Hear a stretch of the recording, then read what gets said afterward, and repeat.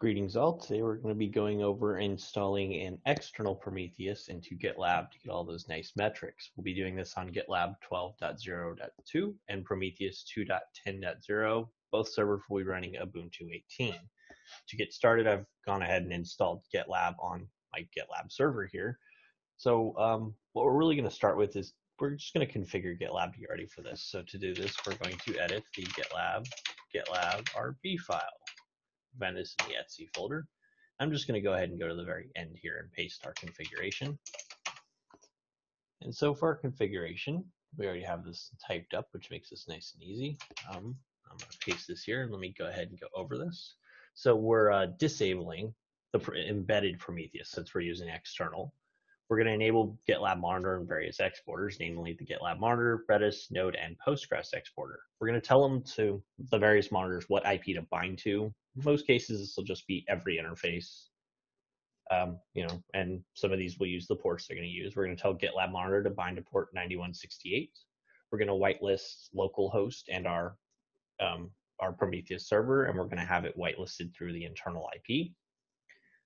And we're going to set in some Nginx options for querying the actual status. Now, keep in mind with Prometheus, there's a lot of authorization and authentication that doesn't actually occur. So generally, you want to try to keep this internally. But for this example, we're just kind of going to go with external. So we're going to save this, and then we're going to run sudo GitLab ctl reconfigure and wait for that to complete. So with that reconfigured, we're going to go ahead and go to our admin panel in our GitLab instance. We're going to scroll down to settings, go to metrics and profiling, go to the Prometheus tab, and make sure that enable Prometheus metrics is enabled. If not, you're going to need to save that and restart GitLab. Most of the time it's already enabled, so we're good to go there. So from here, we're going to go ahead and work with Prometheus. Now to do this, we're going to go over to our Prometheus server and we need to install it. So to first start, we're going to do an apt-get update. With that done, we're then going to add a user for Prometheus and set their shell to bin false and tell it not to create a home. We'll do that through useradd -no -create -home and --help bin false. With that, we need to go ahead and make some directories here. So we're going to make the etc Prometheus directory, and we're going to make the varlib Prometheus directory. Now, because we just made these as root, they're going to have root permissions, so we need to go ahead and chown them for Prometheus. So we'll go ahead and do that. Next, we need to go ahead and download the binaries and all that fun stuff from Prometheus. So since I'm using 2.10.0, I'm just going to go ahead and download that tar file. With that, we need to go ahead and extract the tar file. And then we need to go ahead and copy some of these things. So we're going to copy the Prometheus binary to user local bin.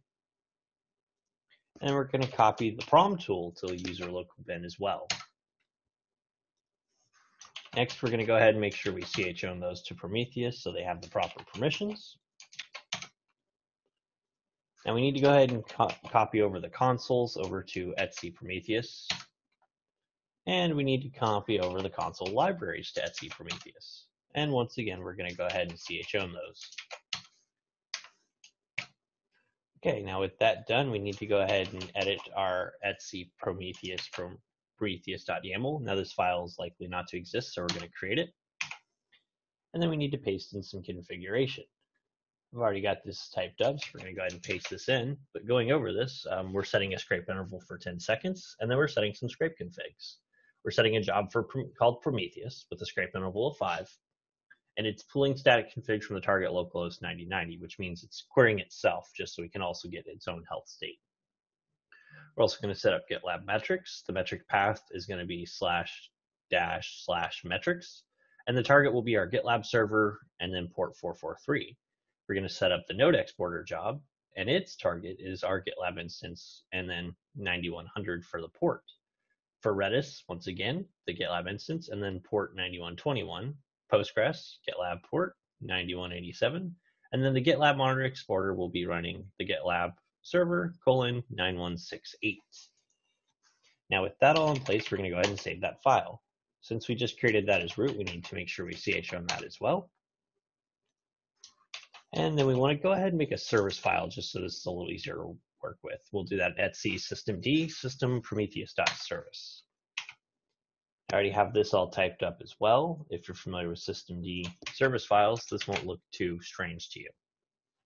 So we're going to go ahead and save that.